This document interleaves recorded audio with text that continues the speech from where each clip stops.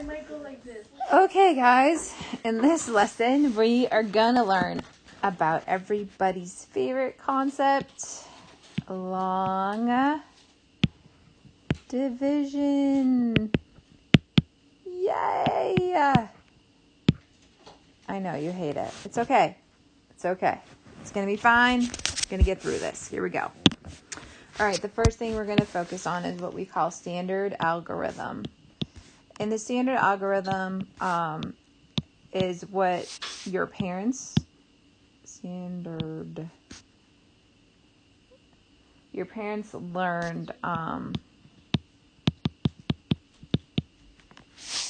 when they were in school in how to divide. So when you come home and you say, I learned how to do long division, and you show them the area model or the partial quotient method, they're going to say, that isn't how I learned it. And you're learning that new math, okay? Which is kind of sort of true. But we're going to go over standard algorithm first. And you will see in the Google slide presentation, they go through a thing that says daddy, mommy, sister, brother, Rex, and then Coco for check, okay? What I usually go for my students to try to help them remember is, does McDonald's sell cheese burgers? Okay, and then does is going to be divide, McDonald's is multiply, sell is going to be subtract, cheeseburgers is check, and then burgers is bring down. Okay, so if you need to use an acronym or a saying to remember, you can do that. Does McDonald's sell cheeseburgers? I like food, so I usually use food. But you can look at the other saying in the notes in the Google slide. So I'm just going to go through a few examples of how we're going to do long division here in 6th grade with the standard algorithm. So, for example, okay, so let's start with an example. I'm going to start with an easy one. I'll go 545 divided by 5. And so how we start with this is we're going to look at 5 and the first 5 and 545. And we're going to say, will 5 go into 5? And the answer there is yes. So 1 times 5 is 5. I'm going to subtract. So there's my multiplication part. I get 0. I'm going to bring down this 4. Then I say, is 4... will 5 go into 4? The answer to that is no, it won't. So I don't just do nothing. I need to put a 0 there. It goes in 0 times. 0 times 5 is 0. I subtract, I get 4. I'm going to check. Is 4 smaller than 5? Yes, I can keep going. This 5 needs to come down. Does 5 go into 45? Yes. 9 times 5 is 45. Subtract, I get 0. I'm done. Okay, so that was a pretty simple one. Probably started those back in maybe, I don't know, 4th grade-ish or so. So we're going to take it up a notch here. So let's do another one. So the next one I'm going to give you is 3,469 divided by 19. Okay, so what we have to do here now is we kind of have to do a little bit of number sense. So what you're going to look at is you have 19. Will 19 go into 3? Well, no. Will 19 go into 34? Well, the answer to that is yes. You do know that because 34 is bigger than 19, right? But you want to kind of figure out, if you're not quite sure how many times, you need to kind of think about how do these numbers fit together. So what you should be thinking in your head is, 19 is close to what number? Well, you should say 20, right? 19 is close to 20. And how many 20s would go into 34? Well, just one, right? Because 20 times 2 would be 40, and that's too big. So we're going to start with 1, okay? So 1 times 19 is 19. I'm going to subtract. Well, I can't take 9 from 4, so I'm going to have to regroup here. Okay, and then 14 minus 9 is 5. 2 minus 1 is 1. Now I need to check. Is 15 smaller than 19? Yes. Okay, I can keep going. I'm going to bring down this 6. Now here's another one. So now I need to look at how many times will 19 go into 156? Well, this is where I need to also use some number sense here. So we just said 19 is close to 20, right? So how many 20s are in 156? So count by 20.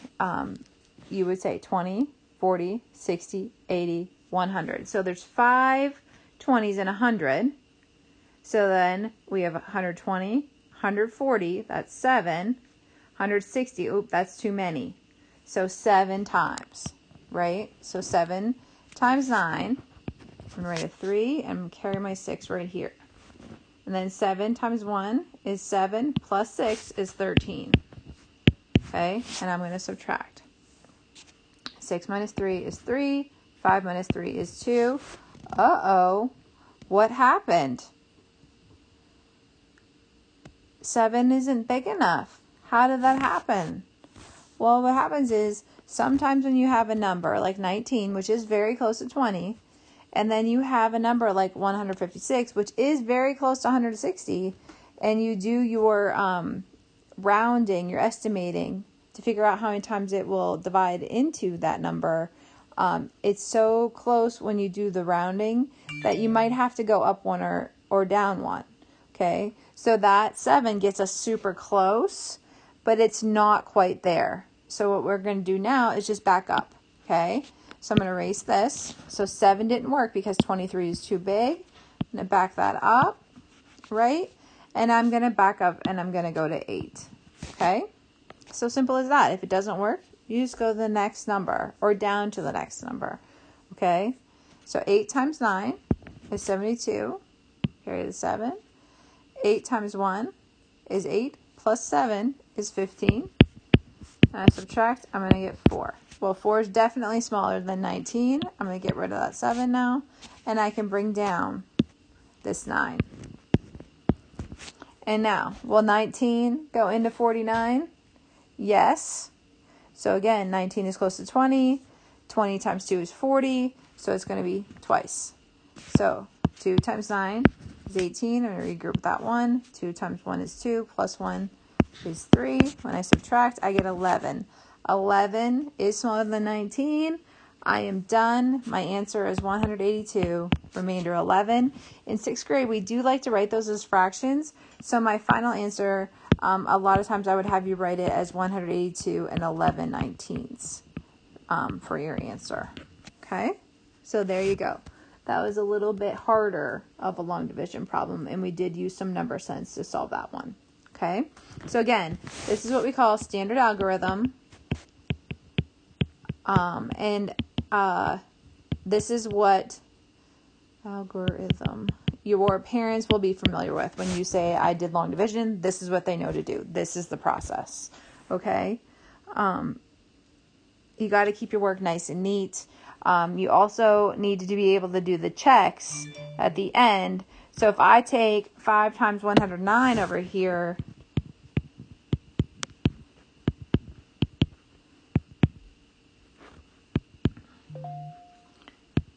I'll get 545. That checks out. Okay? So if you take your quotient and your divisor and multiply it together, you should get your dividend. And that is how you check your work. And like over here, if you take 182 times 19 and then add 11, you will get 3,469. That is how you check your work. So those notes will be in the Google slide too. So that's how you do your check. Okay? So that's standard algorithm method. All right, the next method that we're going to talk about is called area model.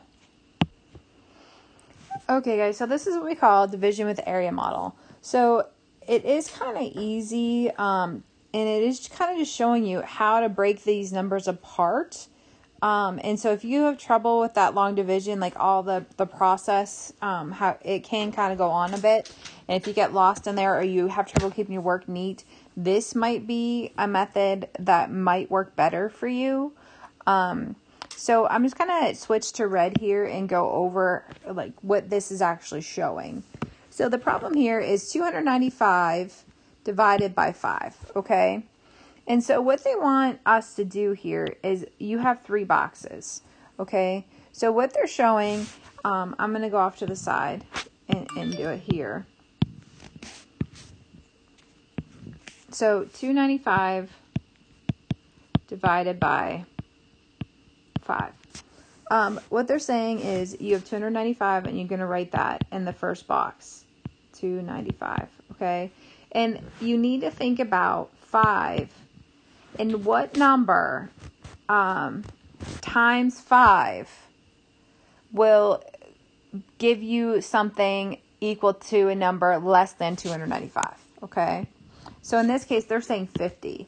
And you can do that pretty easily in your head. So when you're thinking area model, you're thinking of multiples of like tens, hundreds, 25s, like quarters, fives, that kind of thing. Like numbers that you can do easily in your head.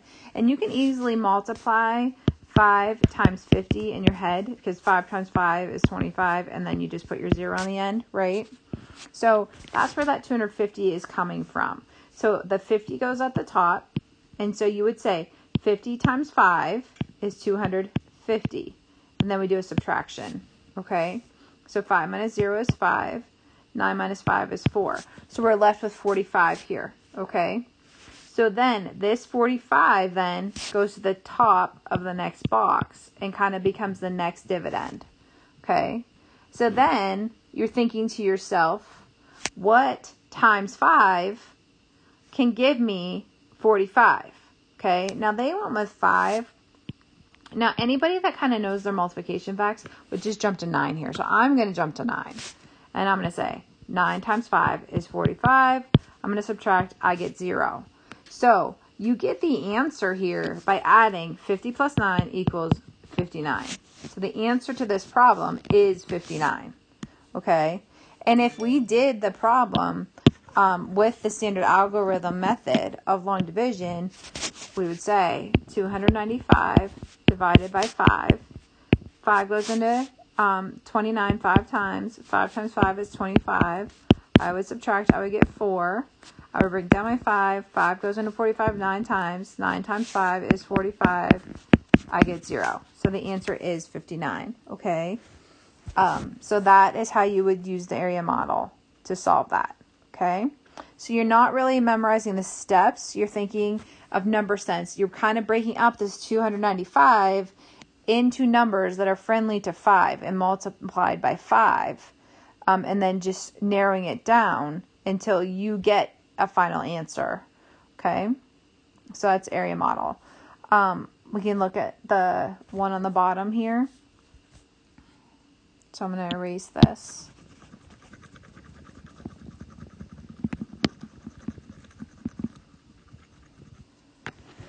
That was kind of longer. I'll go through. There's another one in your Google slide presentation that I'll put in here to kind of give you an idea of what that looks like. So I'm going to go to the next slide and I'll do that one so you can kind of see what it looks like with a bigger problem. So that problem looks like this. 4,596 divided by 65. Okay, so what we need to do now is we're going to start with the boxes. Okay, and I'm going to leave that open, and I'm going to say 4,596 here, and I'm going to put 65 here. Okay, and I'm going to say to myself, what times 65 will be less than 4,596? Well, when I think of these numbers, 65 times 100, right, is going to be 6,500. That's too big, right? It's too much. We don't need that much. We could use half of that, right? So times 50 would work. We could also say times 10. If we did times 10, it would be 650. So we could do that very easily. So I'm going to start there because I think most kids would get that times 10. So I'm going to put a 10 here. I'll go to light blue. Okay. So 10 times 600 or times 65 is 650. And I'm going to subtract 6 minus 0 is 6. 9 minus 5 is 4. 9, 3. So now this 3,946 becomes my new dividend, right? And then I'm going to say to myself, can I use 650 again? For sure. Okay. Could I even double it this time now that I'm a little more comfortable with that? Yeah. 650 doubled is 1,300, right? And 10 doubled is 20. So now it's going to be 20. So 20 times 65 is 1,300. Okay. And I'm going to subtract. 6 minus 0 is 6. 4 minus 0 is 4. 9 minus 3 is 6. 3 minus 1 is 2. Okay. Okay. Now, stay with me here on this one because this one was with a 10, right? This is with 20. Now, 26, 46, 2,646. Now, if I look at 1,300, if I double 1,300, I get 2,600. If I double 20, then I would have to double 20 to get 40. Okay. So this is becoming easier for me now. So now I take 40 times 65. See how that number sense kind of kicked in there with those friendly numbers? So this 2646 goes here. Now 40 times 65 is 2,600. When I subtract this, I'm going to get 46, right? And will 65 go into 46? The answer is no, right? So that 46 is your remainder, okay? So that is the remainder. So your answer now, we have to take 10 plus 20 plus 40, right? And we're going to get 70, remainder 46 for our answer, okay? Or you could say 70 and 46 65ths, okay? So that's how you solve that one with an area model. There is another method. The other method is called partial quotient method. It is super similar to what I just showed you with the area model, except it's all done on the side. There is a video in the Google slide on this last slide of it from a guy that teaches math for a corporation, I think. Anyway, his video is really good and it's quick. It's only 2 minutes. And he's the one that first got me interested in these alternative methods. If you don't like the partial quotient method or the area model method, you don't have to use it. You might see some questions like that on some tests. So I wanted to expose you to it. But I do have some kids every year, at least 5 or 6 every year in all of my classes that prefer this method to the standard algorithm. And they like to go home and teach it to their parents. So I always teach it just in case there are a few kids that prefer it, because really I always say, I don't care how you do your work. I don't care what method you use, as long as you show me your work and I can follow it, just in case you make some mistakes and then I can see where you need help. Okay. So those are 3 methods, to help you learn how to do long division. It really does just take extra practice and, number sense, and you will build a lot of that this year in 6th grade. Okay. Thanks for watching. I hope you learned something.